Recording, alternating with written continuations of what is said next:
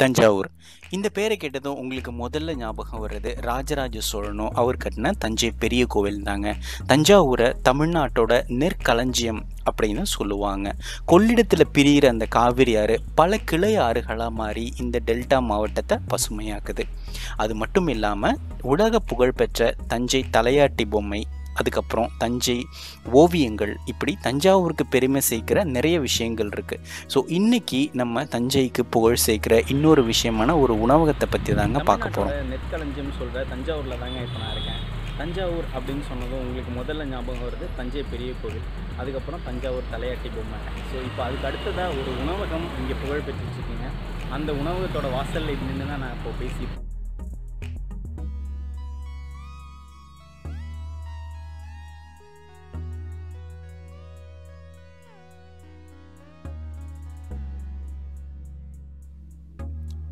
நாசர் இடியாப்ப பாயா உணவகம். ஸோ இந்த உணவகம் பார்த்திங்கன்னா தஞ்சை புதிய பேருந்து நிலையத்திலேருந்து பக்கத்துலேயே அமைஞ்சிருக்குங்க.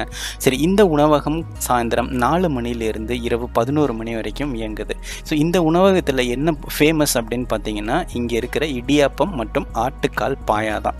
இந்த இடியாப்பம் இவங்க தயார் பண்ணுற முறையே ரொம்ப வித்தியாசமாக இருக்குங்க. அதுவும் ரொம்ப ஆரோக்கியமான பனை ஓலை மட்டையில் இந்த இடியாப்பத்தை இவங்க தயார் பண்ணுறாங்க. அதுவும் கடையோட வாசலில் வச்சு இந்த இடியாப்பத்தை தயார் பண்ணுறாங்க. ஸோ நீங்கள் போனீங்கன்னா வாசல்லையே அந்த இடியாப்பம் அவங்க எப்படி ப்ரிப்பேர் பண்ணுறாங்க அப்படிங்கிறத நம்ம வாசலில் நின்னே பார்க்கலாம். பனை ஓலை மட்டையில் வச்சு வேக வச்சு எடுக்கிறாங்க.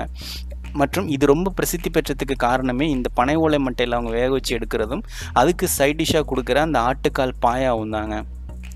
ஸோ ஒரு 4 இடியாப்பம் நீங்கள் ஆர்டர் பண்ணிங்கன்னா விலை ரொம்ப சீப்பாக தான் இருக்குது. 30 ரூபா 4 இடியாப்பம். ஸோ 4 இடியாப்பத்துக்கும் பாயா வைக்கிறாங்க. நம்ம ஆட்டுக்கால் பாயா ஆர்டர் பண்ணும்போது 110 ரூபா அந்த ஆட்டுக்கால் பாயா வந்ததுங்க. ரொம்ப டேஸ்ட்டாகவும் ரொம்ப அருமையாகவும் இருந்தது.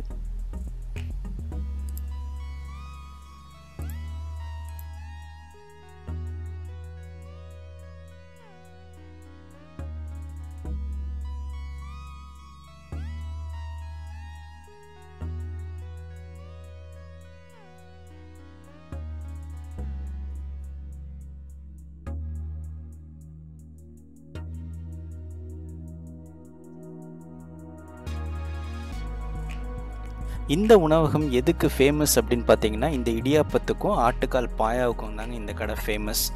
பட் இப்போ சமீபத்தில் இவங்க என்ன பண்ணுறாங்கன்னா வேறு டிஷ்ஷஸும் இவங்க போட ஆரம்பிச்சிருக்காங்க. அதாவது மதியத்தில் பிரியாணி போடுறாங்க. அது மட்டும் இல்லாமல் மட்டன் கொத்து பரோட்டா, சிக்கன் கொத்து பரோட்டா இருக்குது. இவங்க கொஞ்சம் வித்தியாசமாக பரோட்டாவை இல்லாமல் இடியாப்பத்தை வச்சு கொத்து பண்ணுறாங்க. அதாவது மட்டன் இடியாப்ப கொத்து, சிக்கன் இடியாப்ப கொத்து. ஸோ அந்த மாதிரி ஒரு வெரைட்டியான டிஷ்ஷஸும் இந்த கடையில் அவைலபிளாக இருக்குங்க.